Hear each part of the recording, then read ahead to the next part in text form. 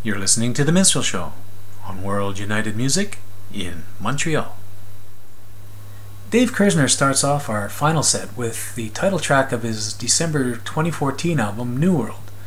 The song is a reality check on the way we live on this planet, which is greed-based, warlike, and unforgiving. If we all just took a deep breath and listened to each other patiently, we might find a better way to live and begin to build a new world. A great song from a brilliant album and truly one of my personal favorites.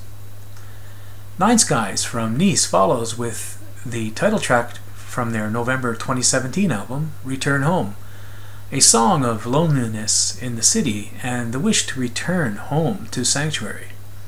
The song can also be interpreted as the conscious spirit within wanting to leave this world and travel back to the place from where we came from before our birth.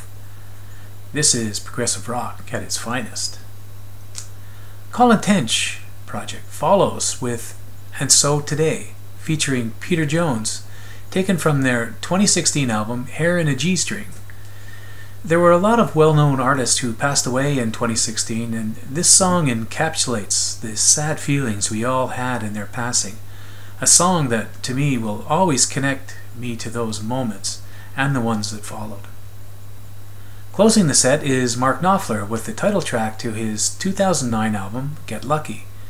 This song is dedicated to everyone experiencing hard times.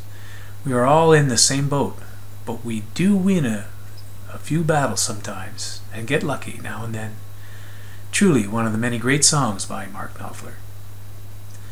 Be sure to support the artists by going to their official websites, buying their music, and joining their email platforms. Details are in the episode description.